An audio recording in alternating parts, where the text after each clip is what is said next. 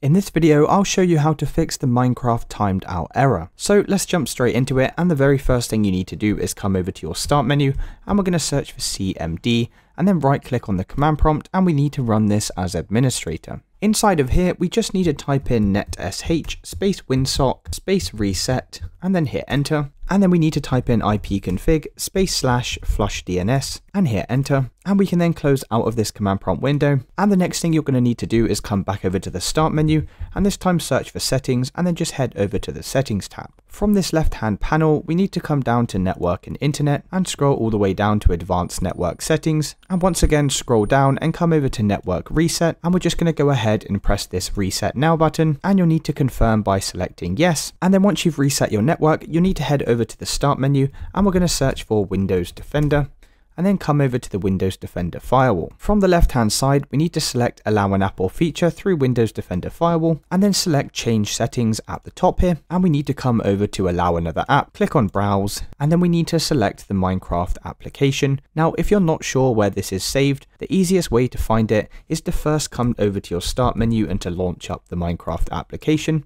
And once you've got Minecraft running in the background here, we're just going to simply minimize this for a second, and you're going to head over to the start menu and search for Task Manager, and then head over to the Task Manager tab. In this window, we need to find Minecraft from this list of processes, so we can either use the search bar at the top here, or you can just scroll down to find this Minecraft application, and you're going to expand this list here, and then we can right click on this bottom Minecraft here and select Go to Details, and you should now see this minecraft.windows.exe file.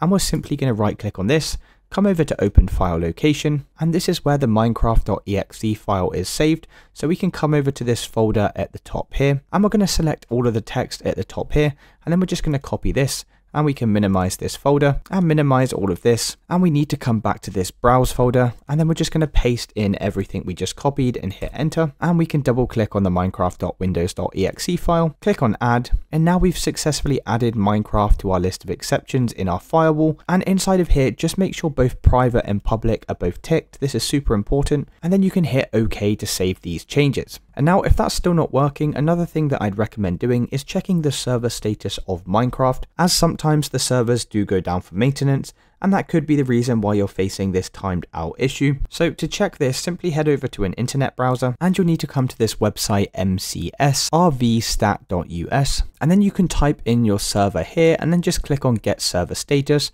and this will give you the status of the server to make sure it's actually up and running. And if the server's down, then you'll just need to wait for it to get back up and running before you'll be able to connect. And hopefully by following all of the steps in this video, that's helped you with the timed out issue. If you did find this video helpful, then please consider dropping a like and subscribing. Until next time.